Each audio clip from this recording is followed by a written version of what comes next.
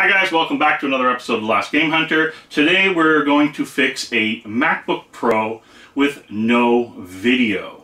So what happens when you turn it on,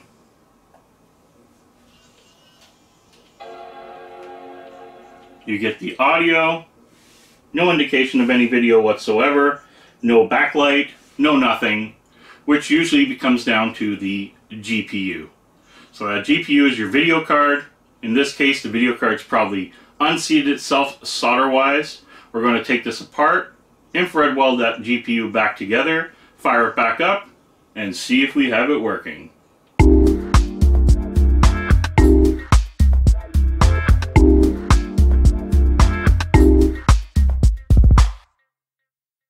Okay, so for this, of course, you're going to need some tools, because this is mostly a torque-based star, whatever you wish to call it, screw system that Mac uses. And in this case, I do have this kit. I do have other kits that have it all, but this is an Apple kit that's supposed to do it all, so let's see. Well guys, in this case, I don't know if someone's replaced the screws or not, but they're definitely the wrong screws, and they're Phillips on this one. That is really odd. I think some Macs might have used Phillips, and then others used torque. Most of the ones I've worked on have used torque. Usually your back screws. You don't have to really remember this because your back screws are your long ones and everywhere else are your short ones. I love it when the GPU is on top of the board because sometimes then I don't have to take the board out if I can get a proper hit on it. But in most cases with Apple, the GPU is underneath and the board does have to come out, and we're about to find that out right now.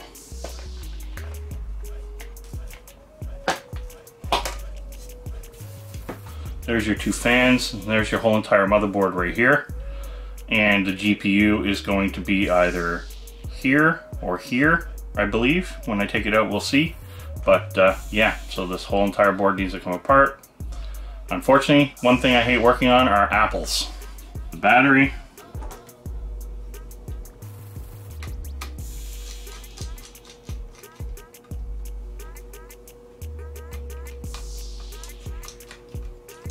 Torx now.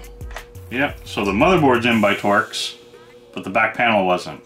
You would think they would at least do the other way around and stop you from going inside, but whatever.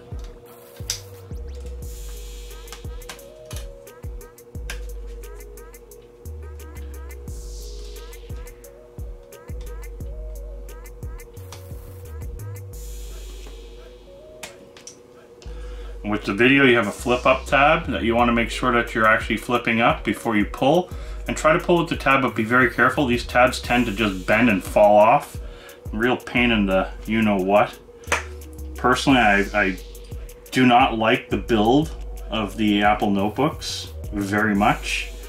I find it very crammed and compact, and you'll see why, in my opinion, the video actually die in these, and it's mostly because of this cooling design.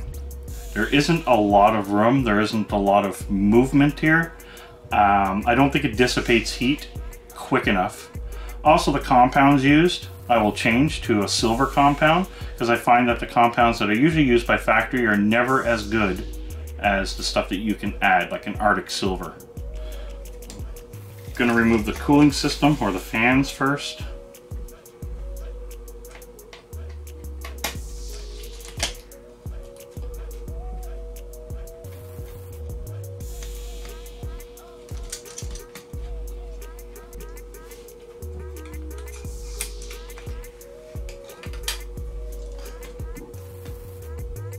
See, it's actually pretty clean in there too.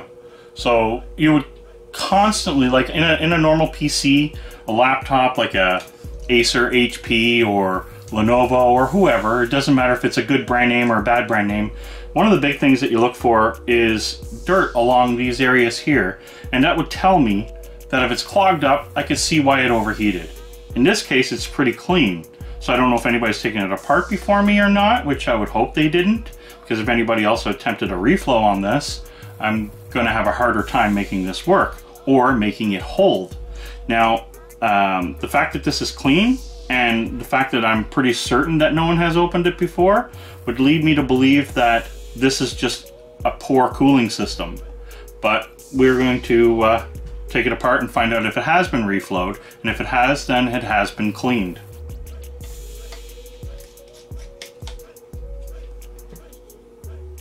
Okay, I'm going to lead towards it hasn't been cleaned, and as we can see here, this is a ring of dirt, and I'll show you. Now it's gone. Right? So that is dirt inside this unit. Same thing here, there was a little bit, but not enough for me to, it could have been overlooked. But clearly, I don't think this was opened. We're going to find out for sure 100%, but I'm now leaning towards that.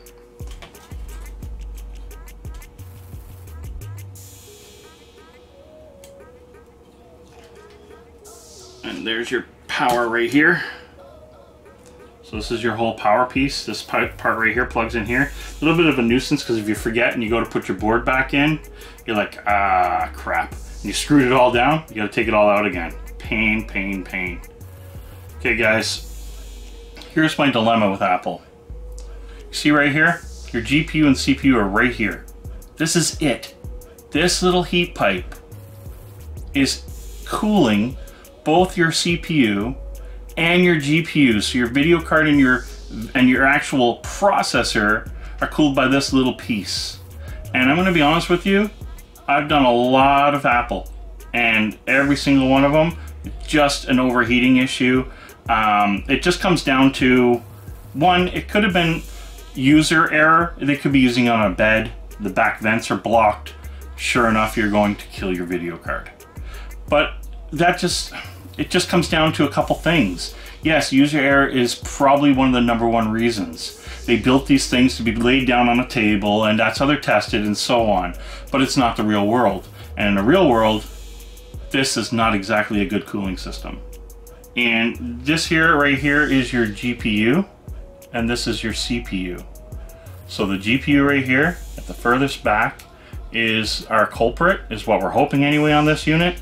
I'm going to do a video reflow on it, and we're going to fire it back up with new compound, and hopefully we have this thing back up and running.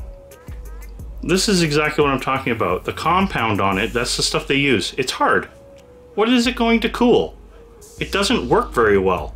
The stuff that I will put on will stay liquefied at all times, which means it doesn't need to take a lot of heat to get it to liquefy or solidify or start functioning.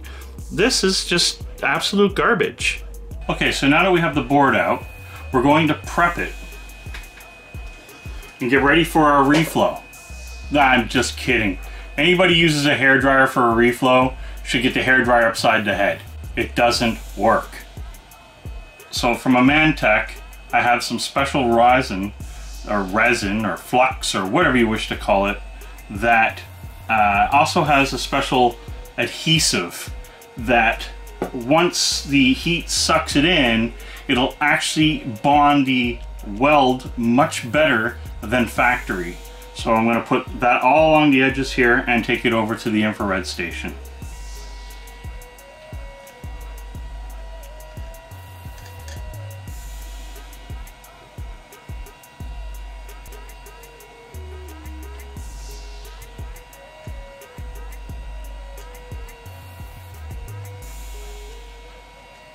So far I've been lucky and I have never had to do a reball.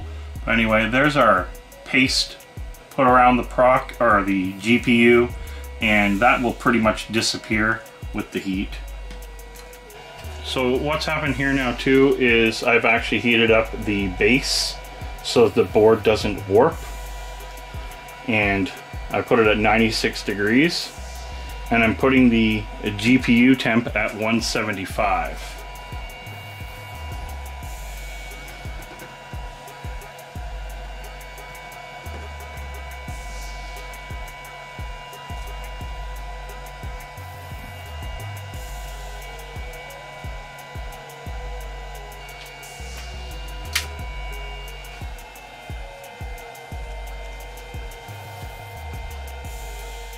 There we go. Now I'm not going to bore you with the whole time. This actually takes several minutes. I will skip and go back to putting the board back together, because this will bore you seeing the same on-off light.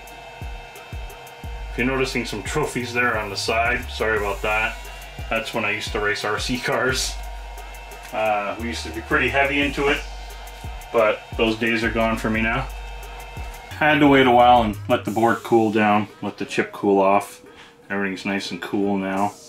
We're going to put some compound on this guy.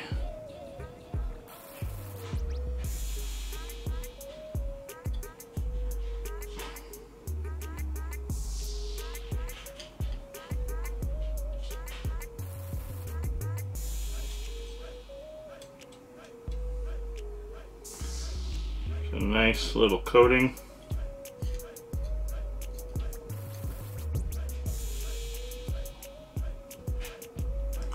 Not too thick because, well, if it's applied proper, it's going to squish off to the sides anyway, if the aluminum is actually making the proper contact it's supposed to make.